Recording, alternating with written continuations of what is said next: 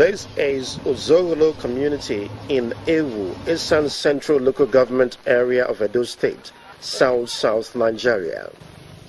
On the 22nd of May 2017, this quiet rural agrarian community was thrown into mourning with the news of the gruesome murder of 2 women by persons suspected to be herdsmen. We had a shout, crying that somebody has been killed in the bush, a woman. Then happened to be one of the first people that rushed there.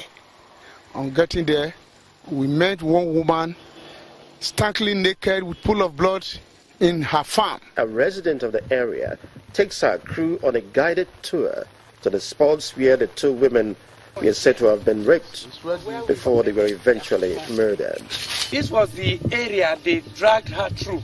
They dragged her through, and she finally died on this very spot. So immediately we decided that one. When we came back here, we come to see that this one was even the first one that did, because already flies were now perching on the corpse.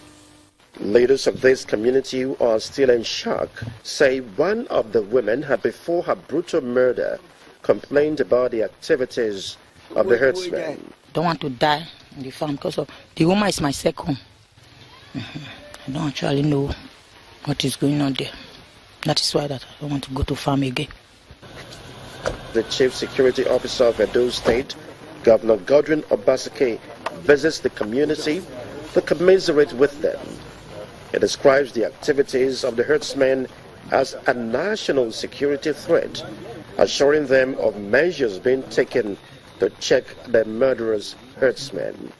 These are Boko Haram terrorists and people who have been fighting wars in the northeastern part of Nigeria.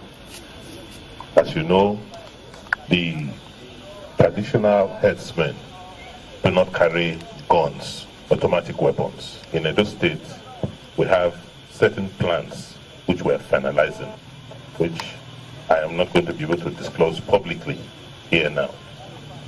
But I want to assure you that in a matter of months, we are going to come out, or weeks, we are coming out with certain measures to prevent what has just happened.